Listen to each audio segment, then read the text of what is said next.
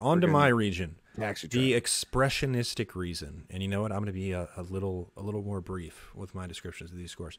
None of these All are right, good. so my four scores. Um, First one, and I think the biggest hurdle this one has on facing it is that I don't think everyone has seen this film, and it is Mishima: A Life in Four Chapters. Philip I Glass, have. one of my favorite composers. I think about his score both in this film and in Jane as well, the documentary from a few years ago. Just an Yeah. incredible score, Yeah. as well as in Koyaanisqatsi, his music in that film. Oh my gosh. I mean, Yeah, he that's a is great one too.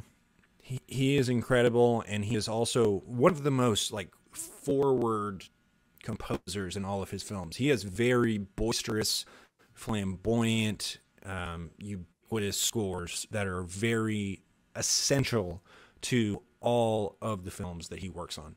And this one especially is so much about these varying tones where you have these real worlds and then these representations of four stories that are sort of metaphorically connected to the real world scenarios and the real life of Mishima himself.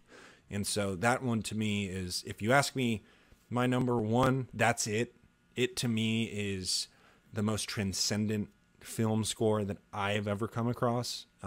Just one man's opinion, but that's my first pick. My next one is going to be The Lead Candy. He only showed up once. Originally, I listed The Good, the Bad, and the Ugly, which is probably his most iconic score, but I changed it to Once Upon a Time in the West because I think that film or that score has a little more subtlety to it.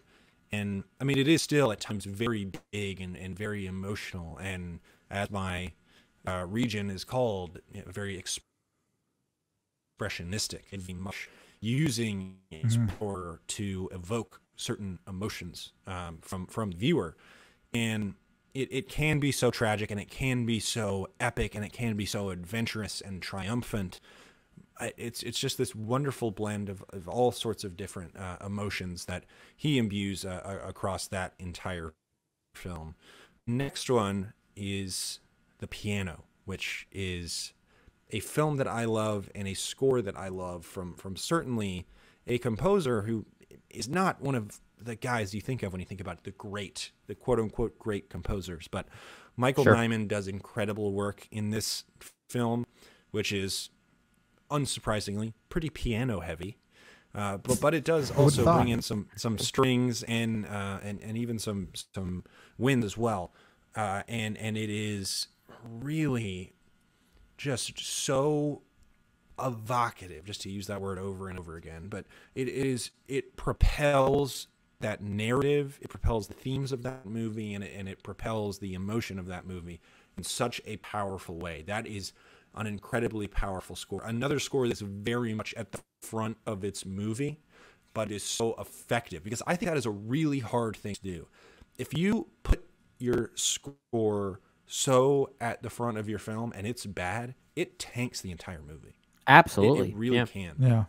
And so when you have a score like that is so essential to the film, and is so omnipresent in a film, and you're able to really make it work in the way that it works in The Piano, I think that's a really special thing. And my final one is going to be another second Hans Zimmer score on our bracket, and maybe not the one that most people would expect, but I'm going with The Thin Red Line, which to me, that's a film that has this really unique tone that is so full of dread, but also has kind of this, I don't know if you want to call it fairy tale, but maybe this spiritual energy to it.